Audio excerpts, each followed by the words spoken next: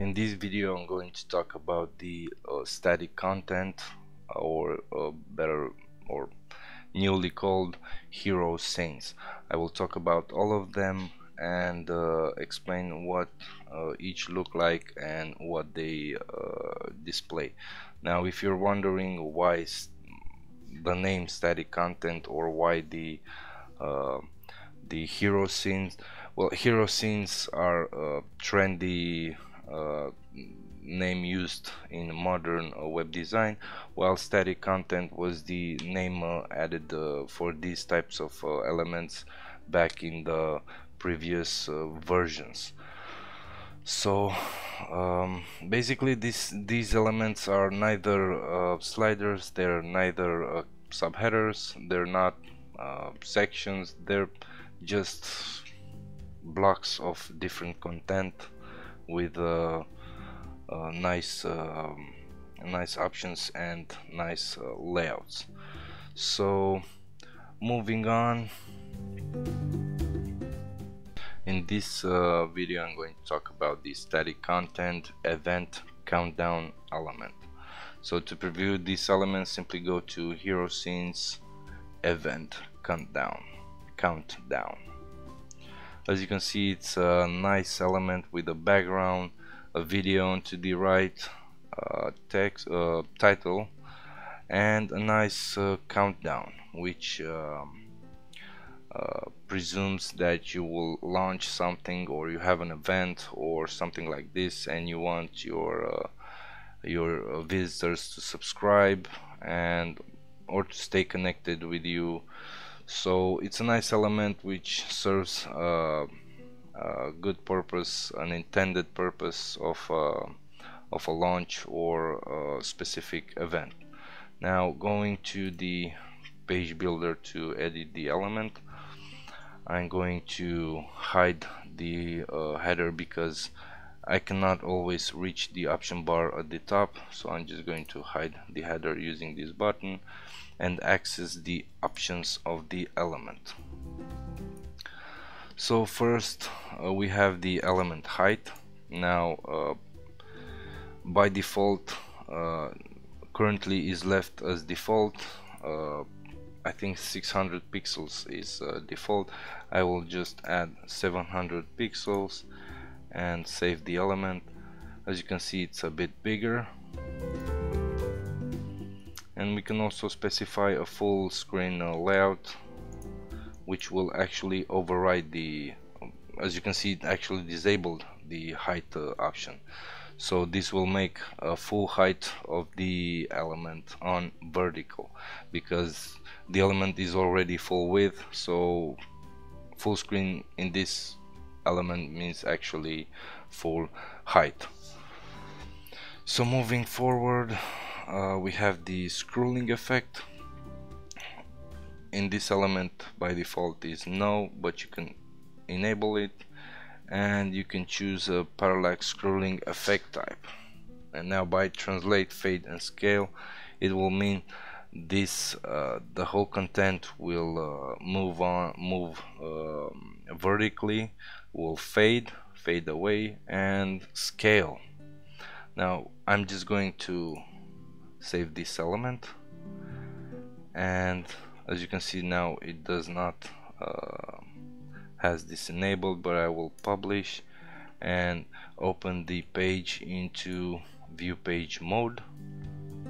And when you, as you can see, actually, yeah, sorry about that, the effect is just added to the background, not onto the actual content.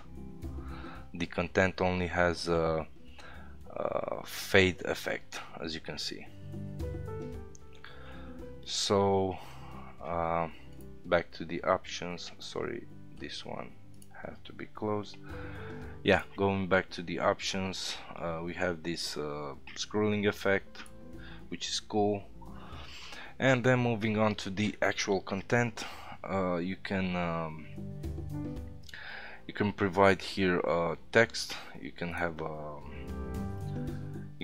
as you can see here, I've used a few font weight preset classes, which actually makes the text thinner, and a font weight of semi-bold for this exact part of the text, for example a bit highlighted, and all wrapped into spans because they're in line and they actually don't affect nothing at all.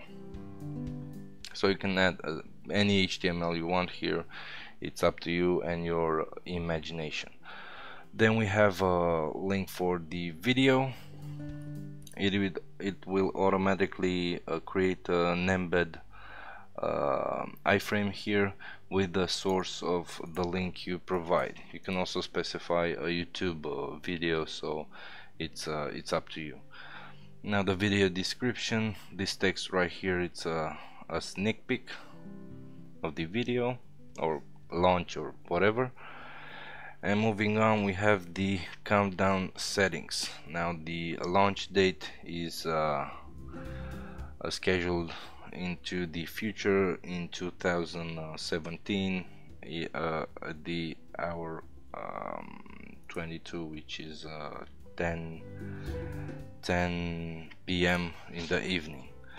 So it will automatically calculate the days until the launch, and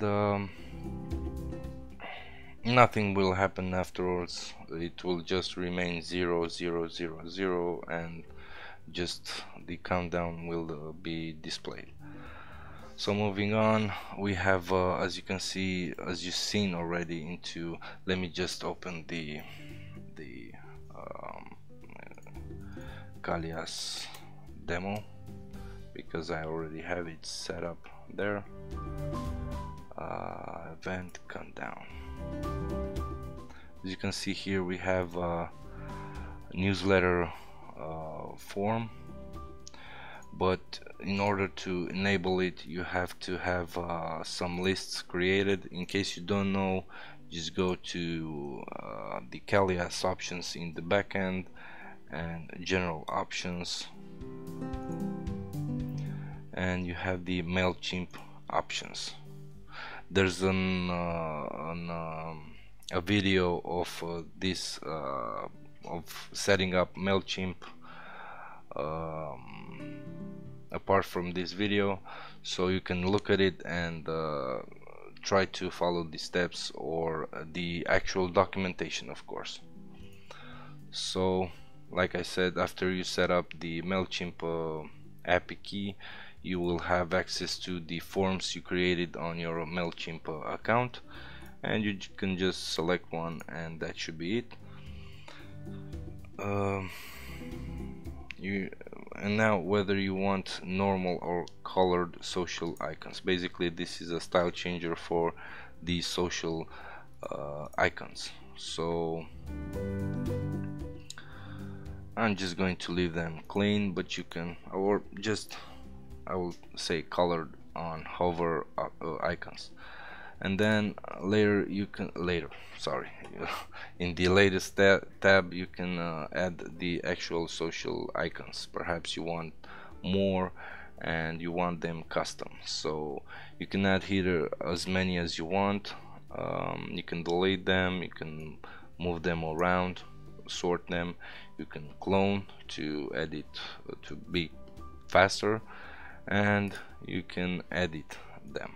So we have a Twitter icon, social link, where do you want the icon to link you to, of course most likely on your Twitter page. The social icon background color, perhaps if you have colored or colored on hover options, you will probably want to have it colored. I think this is close to Twitter's blue color, so you can select here the icon you want. There's an entire section of social icons, and Twitter here is selected, but you can choose anything you want. Of course, in this example, Twitter is selected. So saving this one, and I'm going to save the element. As you can see, the styles of them have changed. only this one here, because I set custom color, it will show up this blue. And that's about it with this element.